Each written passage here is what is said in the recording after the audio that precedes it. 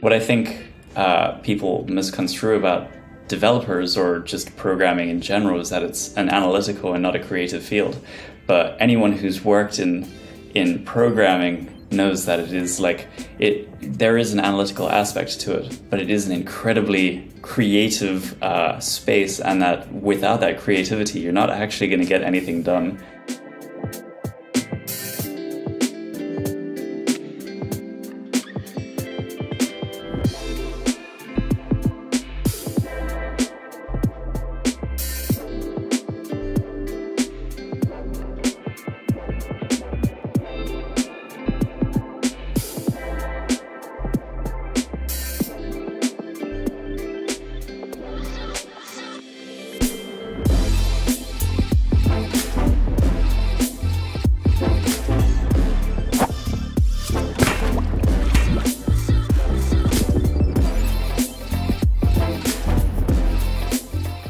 Hey guys, welcome back to another episode. Today we're chatting to Herman Martinus. So I came across Herman speaking to my soon-to-be sister-in-law who studied with him. And I was quite interested in his story, and particularly why is Herman is traditionally a developer. And Elfie and I were chatting a bit about getting developers on the podcast. Essentially because as traditional designers or creatives, we always have this stigma around developers not being as creative as we are. And I'm sure a lot of you also carry that same perception. And it comes from a certain space and place. But Herman is a co-founder of a web app called JustSketchMe. And I encourage you to look it up while we're busy speaking, because it's quite phenomenal. And it's a posing tool where you can basically take a 3D doll, whether it's a human or a figurine or a fantasy character, and model its joints and body in a way that you want to, as you would in real life with those little wooden dolls, to essentially help you as a digital artist when making these environments or pieces of work. And I found this really intriguing because it's such a beautiful combination of using development and that set of tools to create something that's essentially a core part or a core tool for a conventional artist. And let me maybe pause there and just say, Herman, welcome to the show. Thank you very much for having me on here. I think that I don't know if this is controversial, but I'm just going to argue with you straight off the bat. Is I think that the concept of creativity is a fascinating one, and it's something that I'm really interested in, because I do actually see programming as a creative tool. However, I wouldn't necessarily, quote unquote, identify as a developer. I actually have a background in creating video games, and I think that video games are like a very they're like a crossroads of many different creative intersections. You've got your sound design, you've got your visual design. More importantly, you've got storytelling, but you've also got something that is completely unique to games, and that is a immersion. It's the design of how people interact within the system, right? And so you kind of create your own story within the game space. And so these facets that make video games such a creative field to be involved in, I've just kind of transferred into my own journey, building my own apps and games and websites and stuff like that. However, coming back to the original thing about like what defines creativity is, if we try and pin down an actual definition, it becomes really hard. It's like so hard. Yeah, it's like is it the ability to come up with the most original, disjointed ideas? Like if I say to you, come up with a completely novel thing right now. The first thing you do is you look at the stuff that's on your desk and you're like, lamp, tree. But one of the most widely acknowledged forms of creativity is the ability to create completely novel ideas or completely disjointed, not disjointed, but separate ideas in a short period of time. What I think people misconstrue about developers or just programming in general is that it's an analytical and not a creative field. But anyone who's worked in programming knows that it is like there is an analytical aspect to it, but it is an incredibly creative space, and that without that creativity, you're not actually going to get anything done. It turns out that the entirety of the internet is just held together with spit prayers and a little bit of like sellotape. Yeah, and I mean the most complex systems are like that. Like, I mean, Snowden's story is a great example of that. And you know, I think what you mentioned is a very, very good point. And I think especially because in some sense, my background started off as a developer, and while I was studying, I was going to eventually become a developer. And I think that's one of the first times that I started to really realize the creative aspects of development. And I think one of the reasons why software engineering as a whole is not necessarily conceived as a creative discipline is that the barrier to entry isn't creative. When you think about art, when you think about music, when you think about all of these kinds of things, the learning process is creative. But it's almost like with software engineering, it's sort of like you have to do the analytical, technical side of stuff to get to the creative side. But then when you get to the creative side, it's so interesting because it's like there's so much possibility because the medium is so blank. It's like your code can do anything. So that's an interesting point that you bring up, and it's something that I'm currently writing about. Is the way that we teach software development at the moment is terrible, right? Like people who come out of university aren't necessarily good developers, and that's because of the nature of software development. It's more akin to a craft like carpentry than it is to, say, accounting. And the analogy that I like to use is that if you want to teach someone to be a carpenter, you don't put them in a lecture hall and tell them about the different tools that you have access to and the different grains of wood. Instead, what you do is you take them into a workshop and you get them chipping away at bits and pieces in order for them to better understand these fundamentals. Later, sure, you can put them into a lecture hall once they've grasped the underlying concepts. But until then, it doesn't really make sense. And so what I've found the best advice that I can give people who are trying to learn software development is choose a project, a small project, and then do it, right?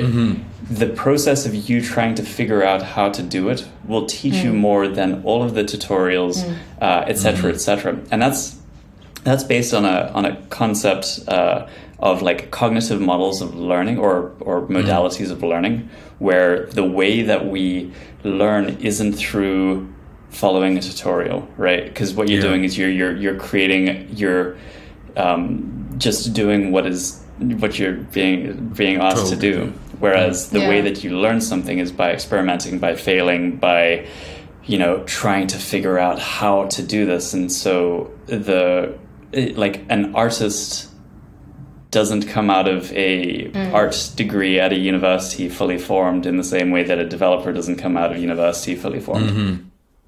Yeah. And I think, for me, what the pivotal point was, when I started thinking, actually, for me, my perception of the developers I've worked with or just general programming in general has a bit more a creative element than I initially thought, was it's exactly what you just said, that learning happens when we kind of push into a corner, right? It's like an animal in the wild. When you're in a corner and you kind of now have to problem solve and figure out how the hell am I going to get out of this corner to survive. And I think a lot of people, like myself included, think that programming is very black and white because it uses, things that are very concrete. Like when you programming, you're using your keyboard. It's very defined. It's a definite digit that you're putting in. So it can seem very black and white. So cool. you need to program something very simple. Let's say the navigation bar and a header of a website. And there's one way to do it. It's black and white, yes or no. And when I started working closely with developers, I very soon realized that that's not the case. That there are so many different ways to do that. And depending on the constraints and the bigger problems in the holistic picture will help. That's the corner that's kind of created for you, right? And you kind of have to figure out what's the best way to get out of that corner. And that's kind of where I saw the developers I was working with becoming very creative, because they were asking me all kinds of questions like, should it be this or that? Do you have this? And I'm like, but what do you mean? Like, why do you need all these answers from me? I thought it's just like, there's just one way to do it. I thought it was a more linear process than it is. So and I want to bring that up because I know a lot more people think that way. Yeah, well, so I think that what needs to be appreciated about the space in general is that, firstly, when you're working as a developer, you can work in pretty much any field. Are you interested in music? You can work in music. Are you interested in movies? You can work in movies. Are you interested in et cetera, et cetera, et cetera? But so I think behind me I have a conveniently placed there's a guitar and a piano, right? Now we know that guitars or pianos are actually a better example of this. We know that when you press a button on a piano, a certain thing happens. It makes a certain tone, right? When you press them in conjunction with other keys in the piano, it strikes a chord. And you can press it hard, you can press it soft. You have the foot pedal in as well, so that it, creates a less stilted note, right? And so we don't ever question the creative space of a piano. We're like, people can be incredibly creative with the piano. Now, with a computer, it's the same concept, except for the fact that the creative space is so much more, right? Yeah. You can use a piano and you can make piano music, whereas you can use a computer and you can make anything. I'm loving this analogy. and the thing is, you're right, it is very true. And in some ways, I think that's really the challenge around teaching software engineering. It's like, I mean, when you need, if you want a person to learn, taking the sort of creative route to learn piano, it's pretty clear where you need to start. You need to sit in front of a piano and figure out what the keys do. But it's sort of like in software engineering, there are so many different, like there's the different languages, the different libraries, the different sort of parts that you're engaging in, be it front end, back end, and everything in between. And then over and above that, there's also the context of how you're applying your project. And it's like there's different constraints depending on what industry that you're in. And then there's the industry, like the domain specific knowledge that you have to pull into things. So it's like, in a sense, you almost have to create such a large system to replicate what it would be like to really perform as a professional in that space. And I think that's one of the things that's really challenging about teaching development, because you have to create, in some ways, a relatively realistic system to get the full experience of learning. Yeah, it's true. And it does also. So development has never been more accessible for a person starting out, but also less accessible to the, quote unquote, higher echelons of engineering. Is that you can get a job at a bank right out of university with your computer engineering degree, and you can stay there for 25 years and get a good salary and get out of there in the end, but without actually accumulating that much knowledge. Or you can go the route of, changing companies every 2 or 3 years, working on your own business, doing side projects, and kind of like tasting different industries. And I think I'm not telling anyone to quit their job, but it is definitely interesting. It's definitely interesting seeing the whole spectrum of things that are available to you. So as an example, if I take a look at my career history, I started out working at a company that built online stores, right? And so I actually worked on Cape Union Mart's online store, Vodacom's online store. And so I gained a bit of knowledge around like how e-commerce works in general. And at the time, I tried to start my own e-commerce company that sold computer parts that failed miserably because it turns out that the margins are really low and it's real cutthroat. But then I went on to work as a video game developer, and even just in that context, I worked on a virtual reality training simulator to teach commercial pilots how to fly a very specific aircraft, an Embraer of sorts. It's been a while. But in this case, it wasn't necessarily a flight simulator. It was more a space for them to do like emergency procedures and stuff in VR. So it's like, oh, the fire alarm is on. Okay, I need to, make sure that this hatch is sealed and press this button and radio the nearest tower, et cetera, et cetera, et cetera. And so I got a lot of insight into the training in the commercial pilot industry, and I actually ended up going to Brazil when the project was acquired by one of the airlines there. I then worked as a subcontractor for Disney for a bit, making like silly little mobile games, like Elsa's Ice Castles, and cool. And then I went and I did the whole remote thing for a tech company. This was before remote working was the norm. That was essentially Airbnb, but for boats. So if you wanted to get a canoe or a yacht or a speedboat, pretty much anywhere in the world, you could do it through the platform. And similarly, you could rent out your boat when you're in these things. So I now know a bit more about two things, boats and also a sort of like asymmetric marketplaces. So your Airbnbs and whatnot. And I went and I got my sailing, my competent crewman. I don't want to say it's a license, but I am now a competent crewman. Certification. And then, I started running my own projects. I've one in the art space and one in the writing and privacy space.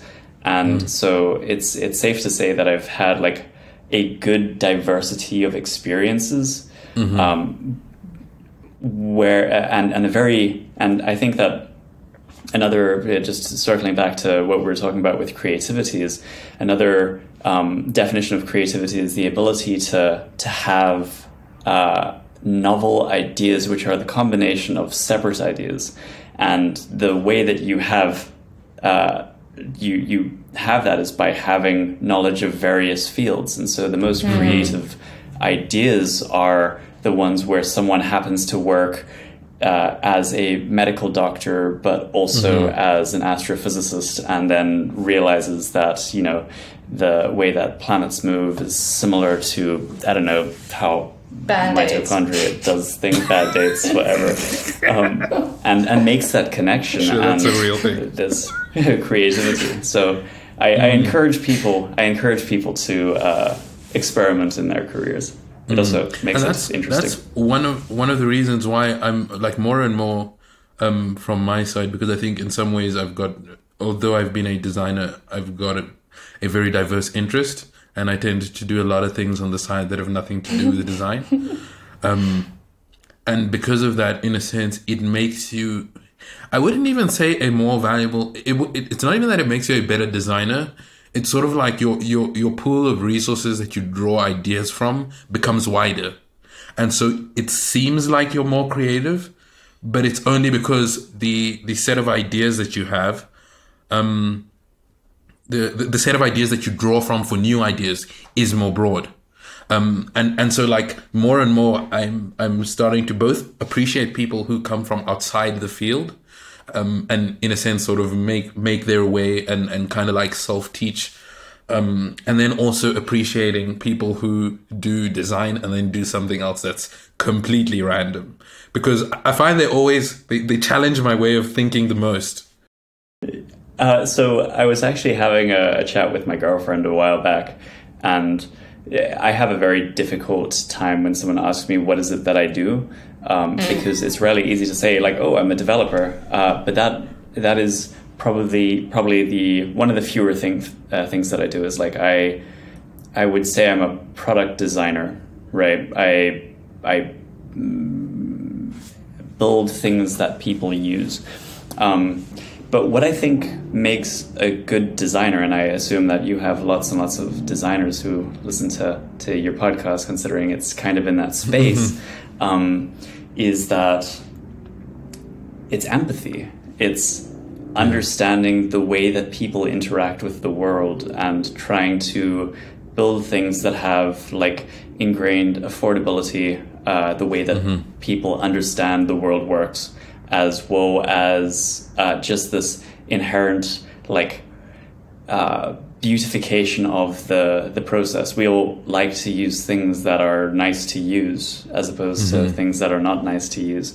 And so when I build things, it's very much not, you know, Photoshop. Photoshop is a perfect example of this. Photoshop is shit, right? It's an incredibly powerful tool. Yeah. But if you open up Photoshop, it's just got like buttons everywhere and hieroglyphs and But then a great example of something that does this well is Procreate. It's like if you're doing digital art, you open up Procreate and there's like 5 or 6 visible tools on the screen, and they all make intuitive sense, right? Or at least they have a very high discoverability. So you pull out your Apple Pencil and you like move this up and down. It's like, oh, that's the opacity of the brush. Oh, that's the size of the brush. That's the color, and that's a different brush type. And there's an eraser. And the fact of the matter is that there are other tools that you can use. But the person who is being introduced to those tools doesn't need them all up front. They need to have they have to find a need for it and then go and find it. And I think that's one of the big philosophies in design for my own tools, is that they have depth but simplicity. So it's like a very simple set of tools that are very easy to grasp. But then once you've grasped those tools, you realize that they interact with each other in nuanced ways that creates a lot more depth, right? And so that's what I like to think about when it comes to designing things, is how are people going to act when they are confronted with this? And also, like, you know, I'm going to say something that is very like dissonant. It's like, don't treat your users like idiots, and also treat your users like idiots.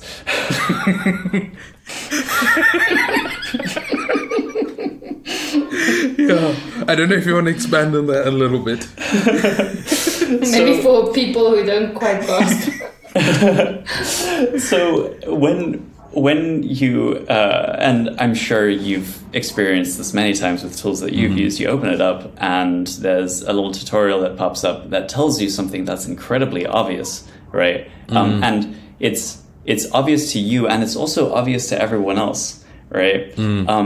Or it will have a tooltip that pops up over here and it says, hey, this is the thing that does the thing. And you're like, I know it does the thing. This is how software does it.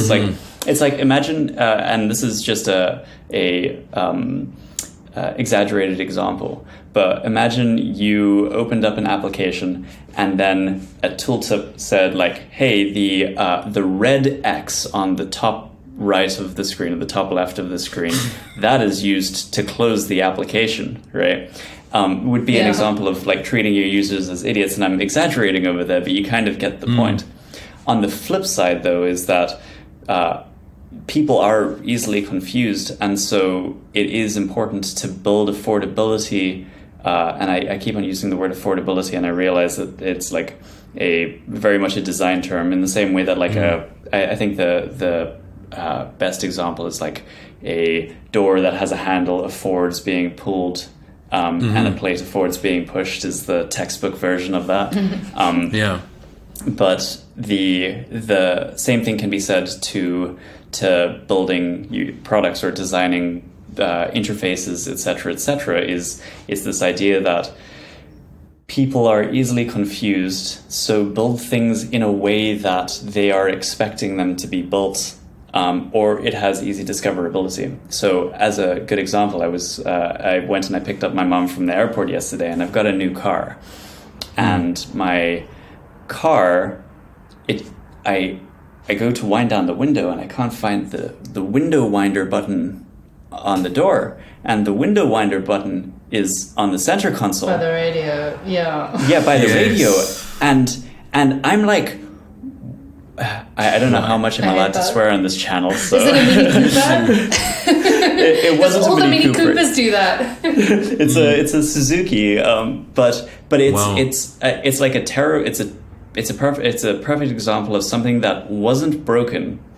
And so, like, when you think about affordability with cars, is we know that historically until now, every car that you've used has either had a window winder, the physical window winder, or the button where the window winder was, in conjunction with the fact that it is beneath the window that you want to unwind. So putting it on the other side of you is like, it makes zero intuitive sense. It's like walking away from the door you want to open. Similarly, the new Cadillac, I saw someone ranting about this on Twitter, is another case of like terrible design that didn't have any thought put into it, but people are like, maybe this is cool. So the guy reaches for the glove box, and there's no handle on the glove box. So he's like, do you press it like those counters in fancy kitchens where you like press it and then the didn't open? No, it turns out that you have to use the little touchscreen display, and then you have to go to like doors, and you press that, and then you have to press the and the thing with that is, like, no one was sitting there thinking, you know what I hate doing is opening the glove box on the glove box.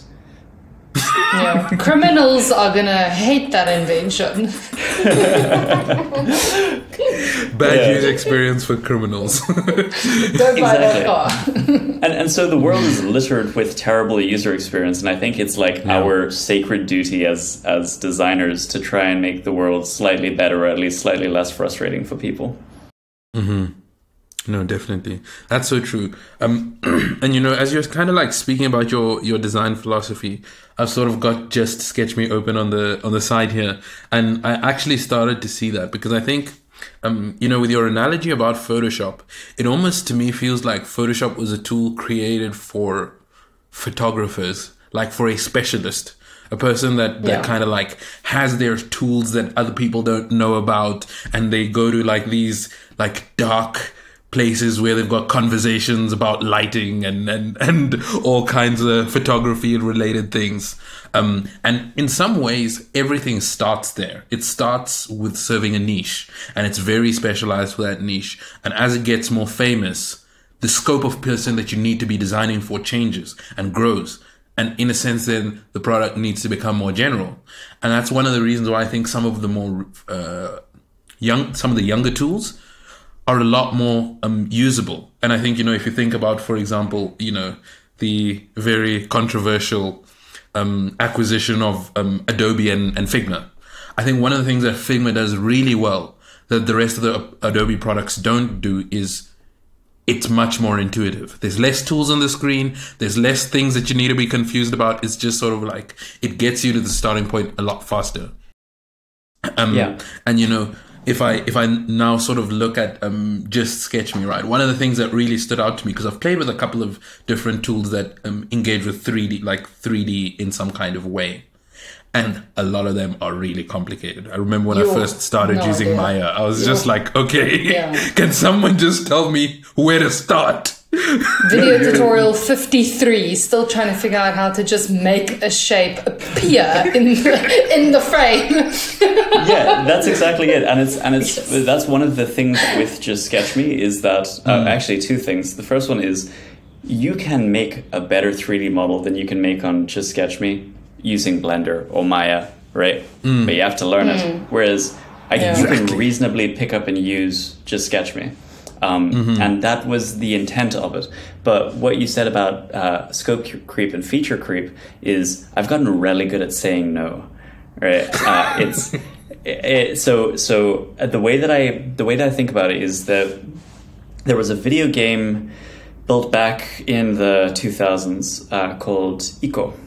And the design philosophy behind Ico, which this team went on to build Shadow of the Colossus, which was, you know, a huge game at the time, is design by subtraction.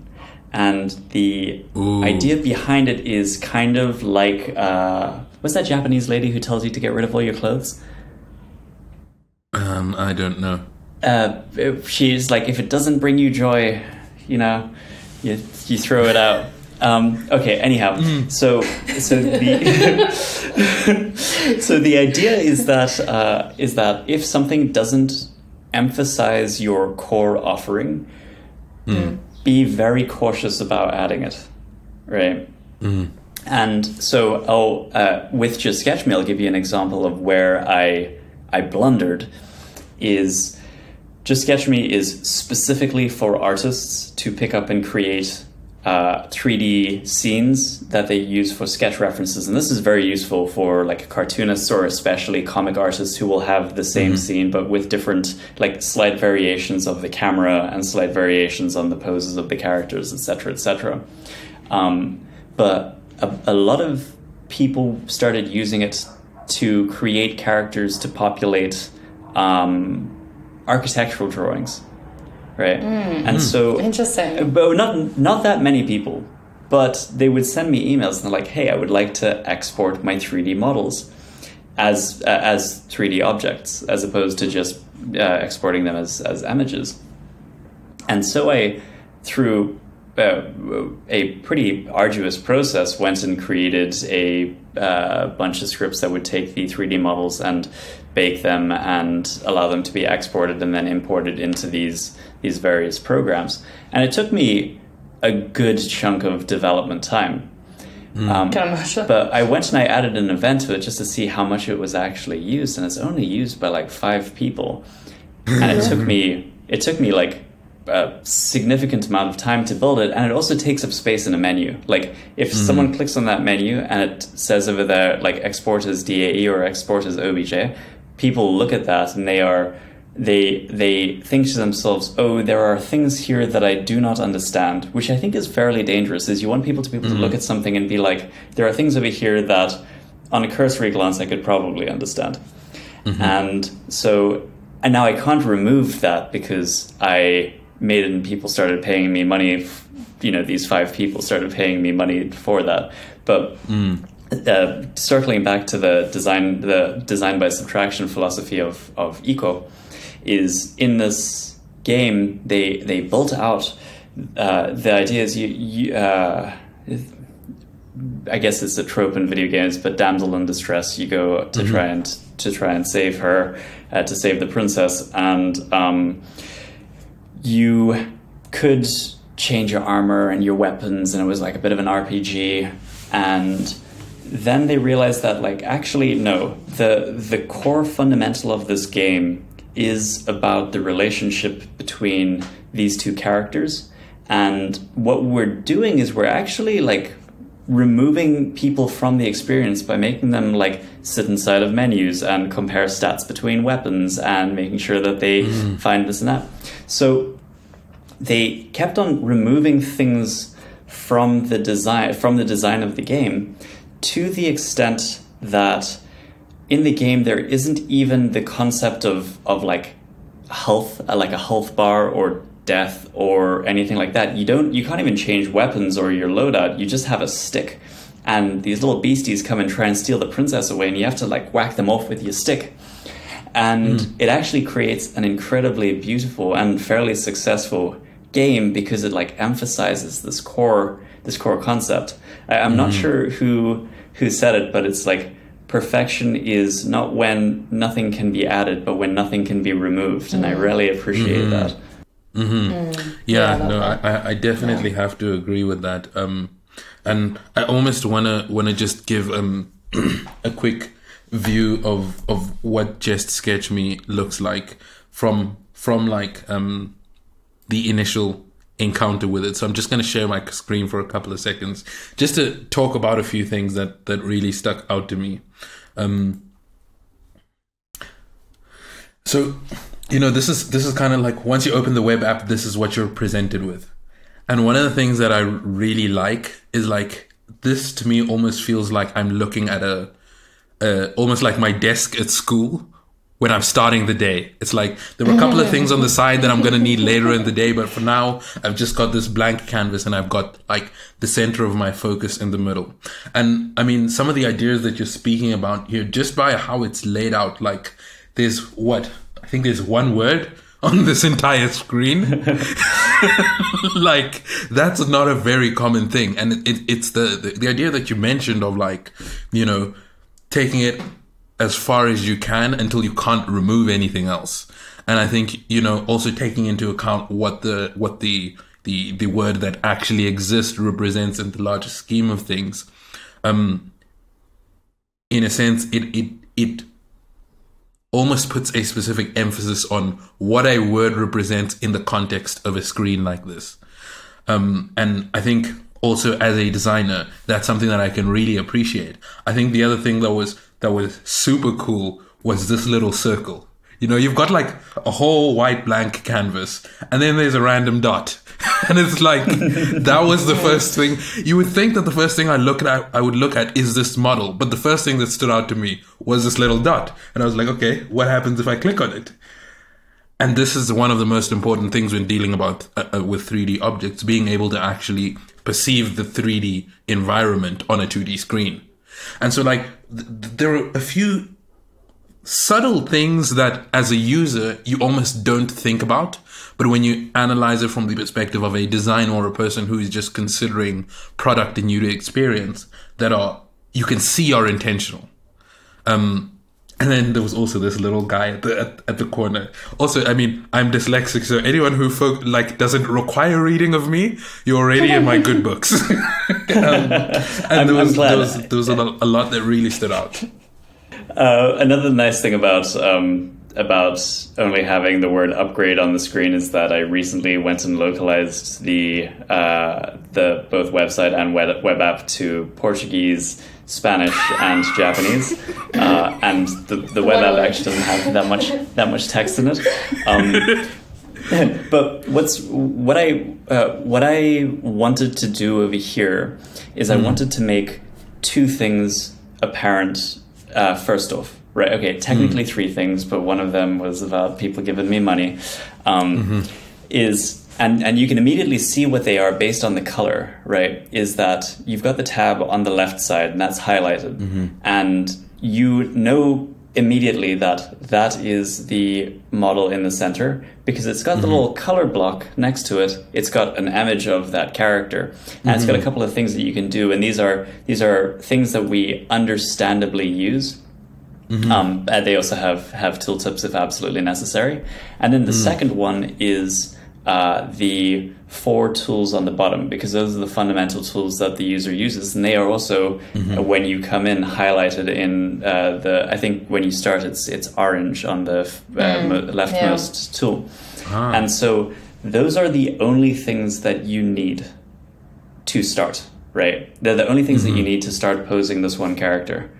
Then you might get to a point where you're like, I want to add another character. So you look around the screen, and so if you, the first one that'll catch your eye, especially considering we pan from left to right, top to bottom, will be the 2 human thing, right? And if you click that and drop it down, there's a bunch of characters to choose from. I see you've been tabbing through them. But then the third one that I used color to emphasize was the upgrade button, because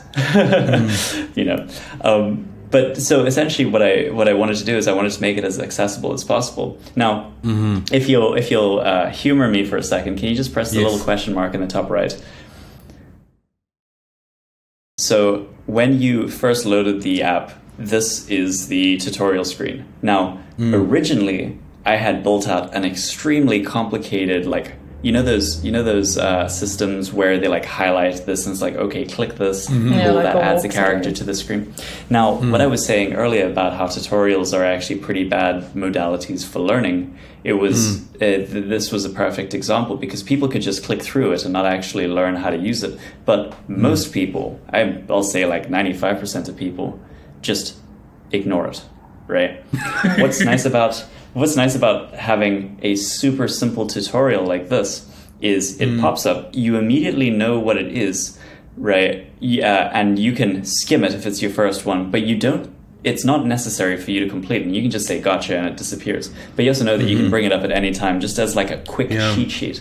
And I found that just having like a very quick cheat sheet that was very like available was so much more useful than a significantly more complicated tutorial design. And that's the rationale around that. Something that I'd actually add on to that struck me about this is because the assumption that you make when you create a tutorial is that you know what the person should be learning.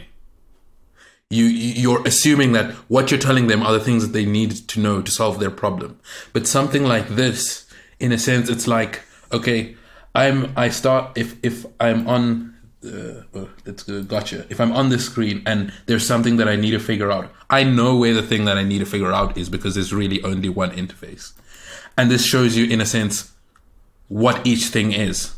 And so if I just want to know what this specific icon is, in a sense, it's showing me a representation of what I normally see with additional information overlaid over it. So there isn't like the usual like tracking, like, okay, is this tooltip the thing that I'm trying to learn, or this tutorial, is it teaching me what I need to know?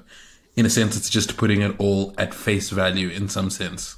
And I think that to me is really cool. Thanks, I appreciate the compliment. But also you'll notice it says, want to use JustSketchMe like a pro? Check out our tutorial videos. And that's where I kind of talk about like depth. Depth comes later. So it's like once you figure out these basic moves, then you can figure them out by yourself, but you can also go and once you have that context, it's like the carpenter who goes and then sits in the lecture hall to learn about different kinds of wood grain, right? Is you now, once you have that context, can go and watch a video and be like, oh, okay, so if I add a prop to the scene, like a sword, and then I click this button and I click on the character's hand, it will move the sword into their hand, and now when you articulate the character, it will articulate with the sword, is sort of more of a pro move. And you can create like very big fancy dynamic scenes with this, and you can even import your own 3D models and stuff. But from the get-go, what I really want to do is, those little wooden mannequins that artists use, is I just want to make that. And if you go into characters on the top left and you click on other, you can actually load the art mannequin in there. The art mannequin. Oh, that's amazing. I should really make that one free. And it's like... And that's... Sorry, go for it, Steph. I just wanted to ask, you just talk about the mannequin. I still want to figure out, or actually just know from you how you guys got into this. So you're one of the co-founders, right? How does one, if you're in video gaming or where you were in your career at this point, where did this come from? Because this is also, it's quite, unique in its space. Like you said, there are other 3D rendering tools, but this one specifically also focuses on not objects, but actual figures. And it also is like you mentioned, it's not something that requires a lot of professional expertise to figure out. Like, where did this whole concept start? So, as with stories like this, we can kind of make up little bits here and there, but in a nutshell, my good friend Simon, who I studied with at university, lived with for quite a while, and who I also worked with at the game company that we were working at. We were living together at the time, and we had one of those little wooden mannequins, and its leg kept on falling off, and it was like press sticked on. And I'm not sure exactly what spurred it on, but we were chatting over a cup of coffee, and it's like, this would be really easy to just digitize. You just get a 3D model, one that has a working skeleton, and then you use the game engine's built-in animation system to allow like the dragging of points. And so we built the first iteration of it using Unity game engine in no time at all, because we were both intimately familiar with the system, and it didn't have much functionality. It had a male and female character that you could pose, but you could only have one of them in the scene at a time. And we just like put it up on the internet and kind of left it there. We like went on Reddit. We're like, hey, we've made this thing. And we got some pretty nice feedback, but I didn't actually start paying that much attention to it until I was mentoring some startups in Ghana for about 3 months. And I'm not sure if you know this about West Africa, but it's really hot. And so I was inside a lot of the time, and I started looking at the analytics of this, and I saw there were like 200-ish people using it per day, and I thought, like, there are ways to make this a lot more useful. So the first one being is that it was a Unity app which doesn't play very well with the web or with mobile phones unless it's exported specifically for them. So I went and I rebuilt it in a web-first technology, in this case 3JS, which is just a convenient wrapper around WebGL. And then as it became more usable, more people started using it. I also went and I revamped the website, and then I added the ability to have like multiple characters in the scene. And during this time, I was also like talking with people who were using it and like getting feedback from, artist communities. And so it was like a very organic growth over three-ish years of just like feedback, build, tell people no, and yeah, turn into this. When I say tell people no, is like a lot of the time people don't know what they want. And so it is kind of your job as a designer to tell people what they want, because they will say something along the lines of, it would be really nice if these were animated so that, we could get the full flow of this. And it's like, no, what you actually want is you want the ability to, save different poses and articulate it in the way that you are comfortable, so that when you sketch it out, you can have a series of animated steps for your comic or your whatever that you're building. If I had just said, oh, that makes sense, and went and added animation, I would have added a useless feature, or at least a feature that someone thought that they wanted, and then they're like, actually, this isn't exactly a thing that works for me. But yeah, JustSketchMe is now, I want to say, 4 or 5 years old. Wow. We have a full-time employee who collaborates with artists online, and we fund another art tool in the figure drawing space, and we work remotely. I spent the last 3 months in Southeast Asia,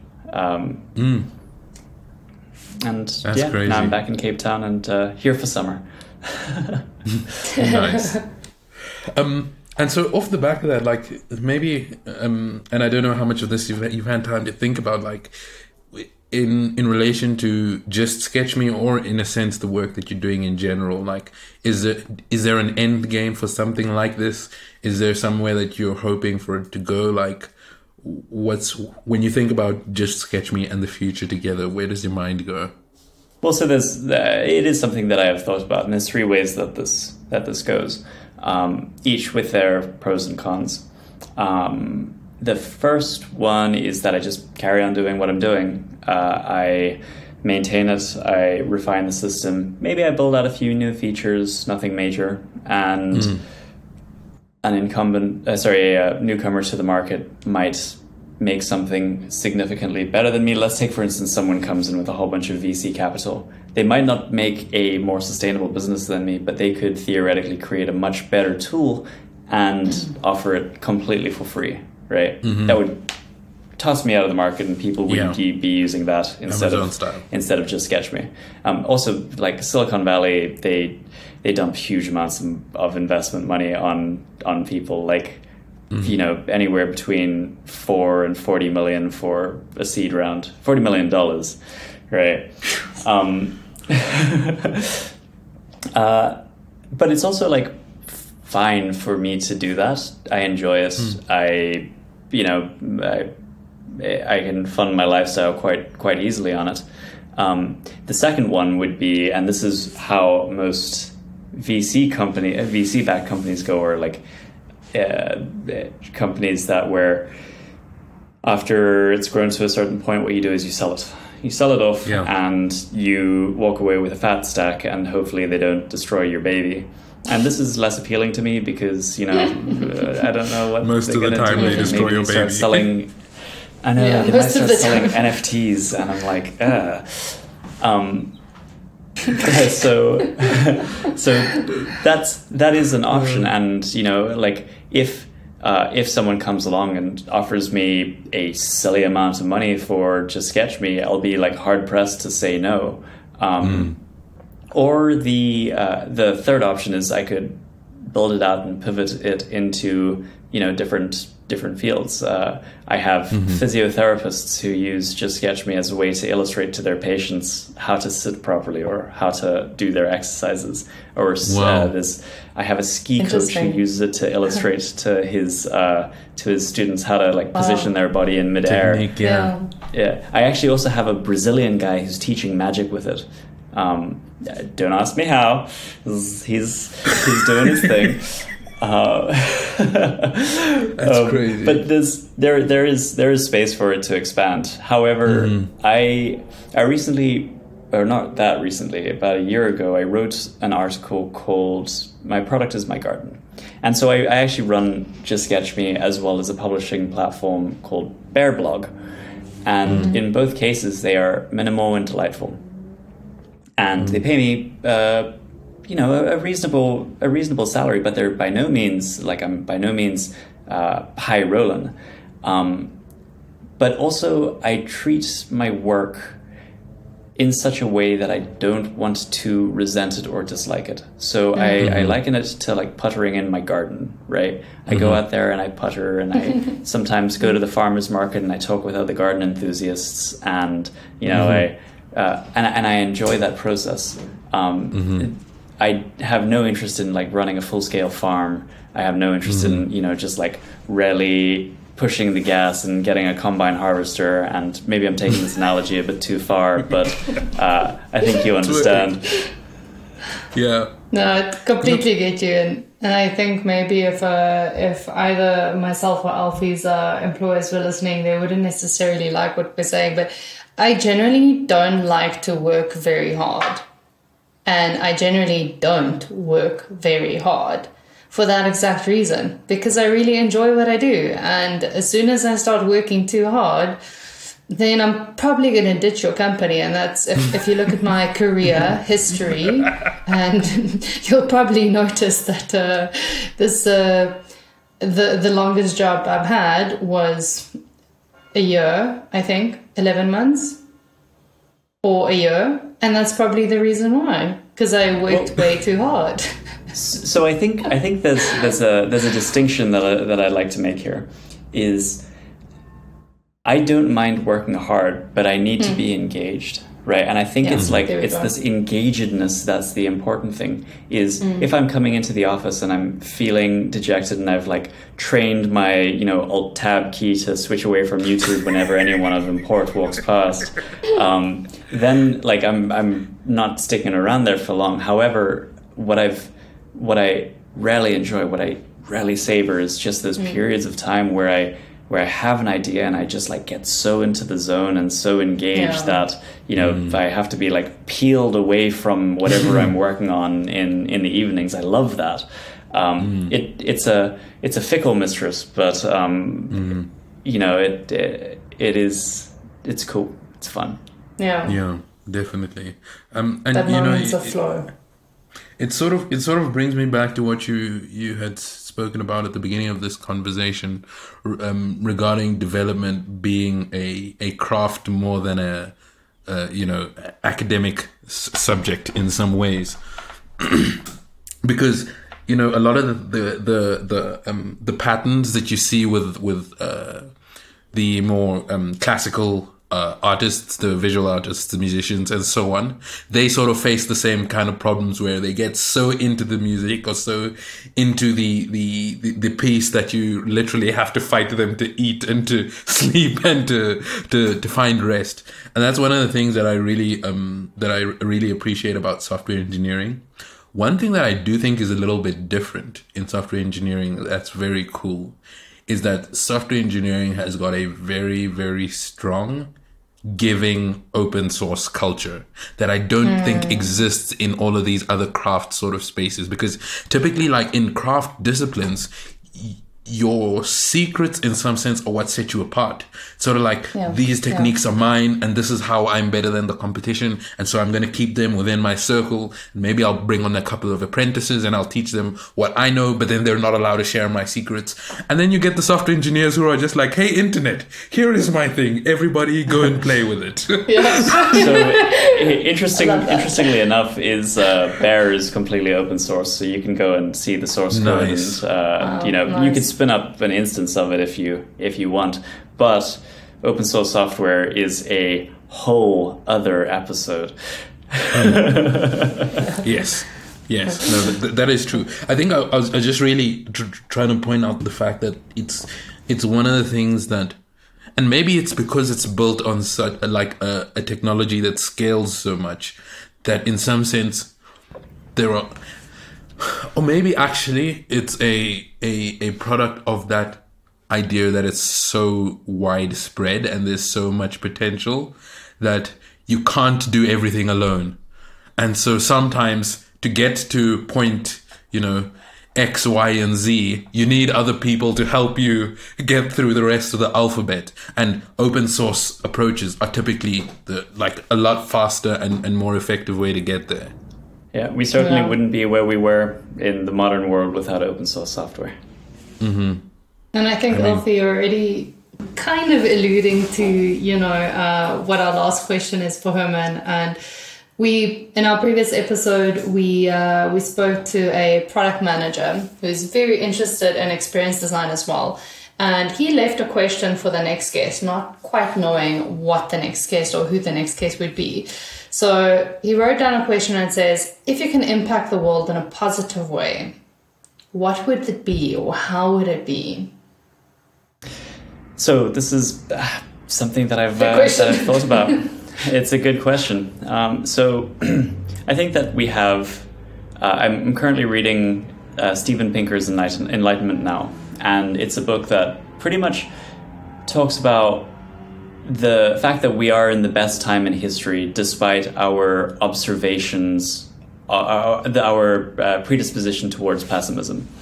And that being said, there are still problems that need to be solved. And the problems that the 21st century has to solve are pretty much climate change, and then bringing the rest of the world up to a certain threshold of living, right? I mean, currently, even in the developing world, we have higher life expectancies than the quote-unquote developed world in the 1950s, right? But I think that the way that you can have the biggest impact in the world is actually really boring. It is the concept of effective altruism. And the idea of effective altruism is you donate money to causes that have the largest effect. That doesn't necessarily mean that you feel the best, right? So as an example, let's take, for instance, there are a whole bunch of people in rural Kenya who don't get clean drinking water.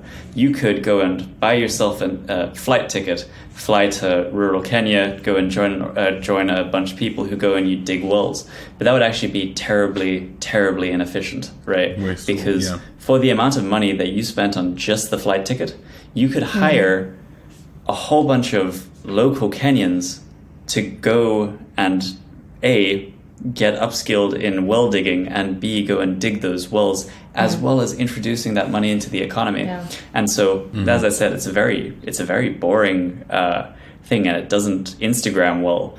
But arguably, if you're in the developed world, and especially if you're in a high-paying career, it is in your best interest to just donate money in the way that is the most impactful. And so currently, JustSketchMe donates 1% of its revenue. This is before tax, before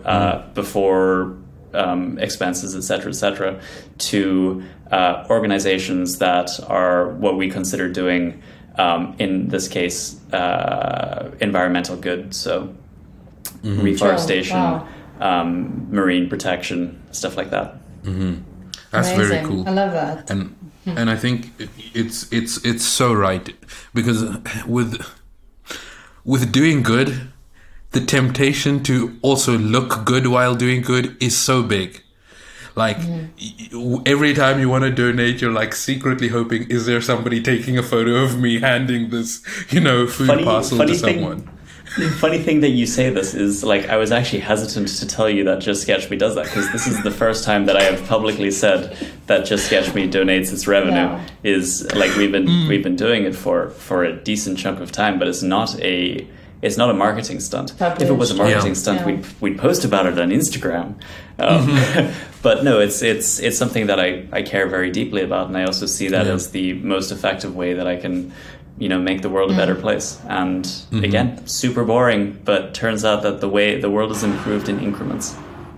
And it's improved by people willing to do the boring things that have a lot of impact, because everyone else is doing the fun things that have impact. Yeah. Well, Herman, this has been a really exciting conversation. I think I've learned so much already. I'm so keen to just talk more, but time is money and time is valuable. And I'm sure we'll hit you up again. But there are so many links I can give the audience, and we will put them all in the show notes and in the announcements post. You all have them. But if you do want to get in touch with Herman personally, where can someone find you? So they can find me on my blog, which is herman.bearblog.dev. That's DEV. And I think I've got an email link over there if you really want to get in touch. That's also where I do my writing and where you can find other links to other work that I do. Nice. I'm actually not on social media, so. Okay. All right, guys. Well, thanks so much for listening. And we'll catch you next week. And Herman, again, thanks so much for your time. This was really great. It was a goodie. Thanks, guys. Thanks. Have a good one, everyone. Till next time.